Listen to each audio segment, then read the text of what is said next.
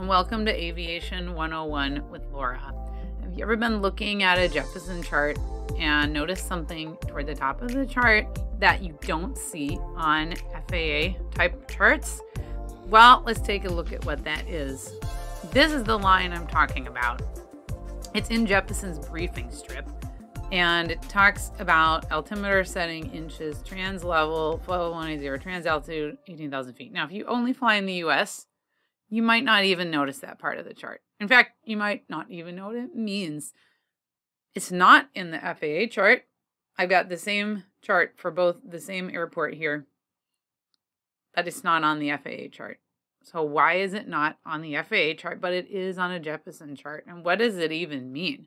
We're going to talk about that today, plus a bonus story of why altimeter settings really matter when you're flying internationally, sometimes even more than when you're flying in the US. So that trans level, trans altitude, what does that even mean? Well, we want to establish a boundary layer or like a separation zone between aircraft using what we call true altitude. We sometimes think of it as the height above sea level, and those that are using the altimeter settings that give them a pressure altitude. So if we go back to this chart, in the United States, you set your altimeter to pressure altitude. 29.92 is our standard setting in the US, inches of mercury, and we set it at 18,000 feet.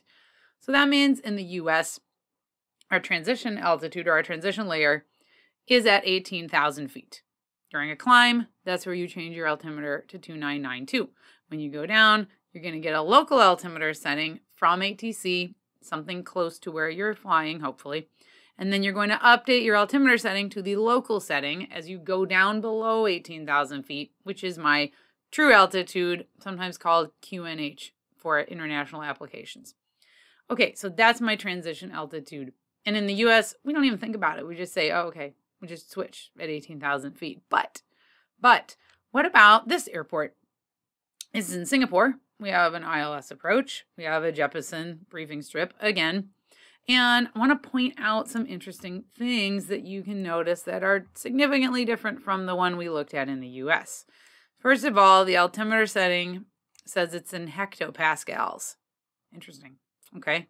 Also gives our airport elevate or our runway elevation in hectopascals. Okay.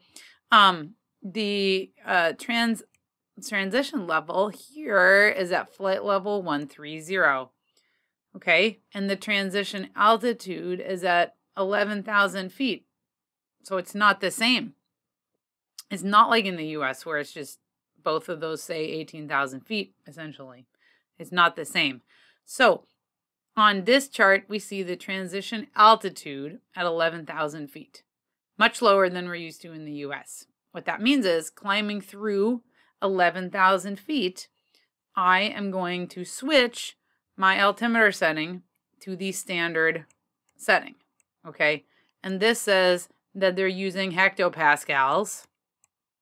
So then we would have to set our standard setting. Now, in the US, we're used to inches of mercury, so that's 2992, but 1013.2 millibars is equivalent of 1013.2 hectopascals. So as you're climbing through 11,000 feet, departing Singapore, you would set 1013.2 hectopascals in your altimeter.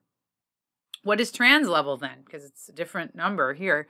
That is the lowest altitude where you can cruise using the standard altimeter setting. So in this case, again, we would be using the standard of 1013.2 hectopascals.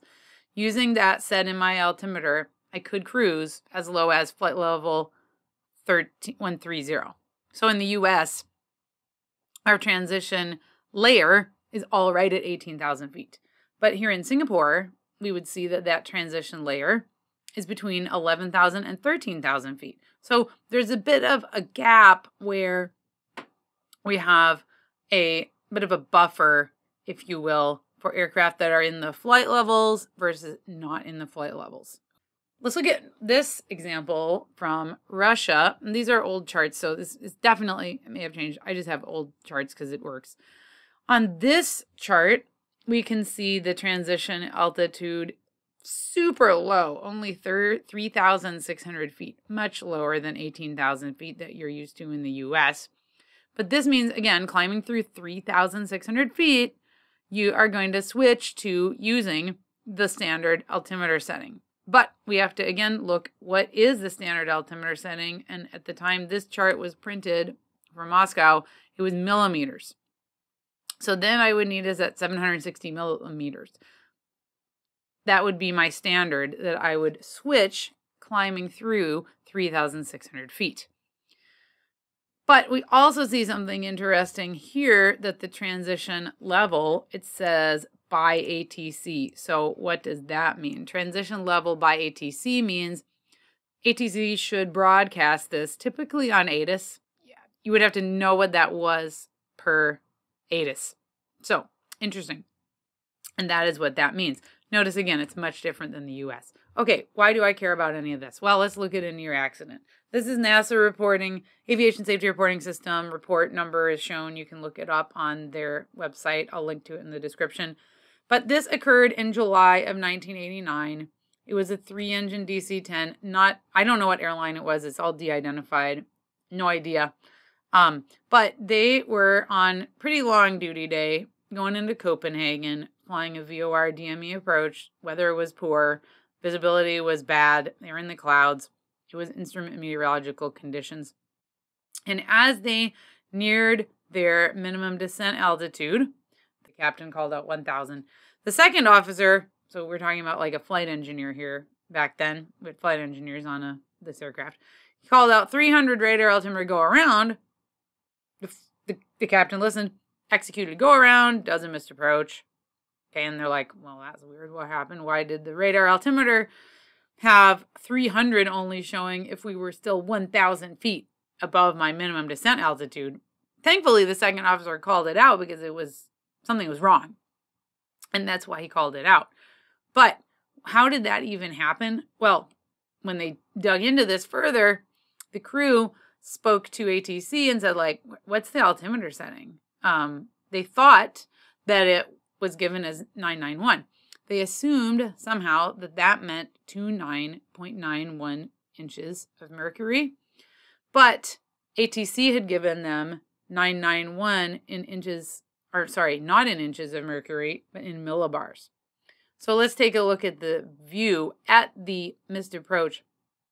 If their altimeter showed 800 feet with an altimeter setting of 29.91 inches of mercury, that's what they would have seen. However, if they had correctly set it, this wasn't abnormally low atmospheric pressure. It's definitely quite low, poor weather, low pressure. If they had set 991 millibars instead of 800 feet at the missed approach, they would have only seen 160 feet. They estimated that they came within a few feet of hitting the water on the approach, and thankfully it was an approach that somehow involved going over the water. So they did not hit anything, but they turned out to be about 640 feet lower than they thought they were at.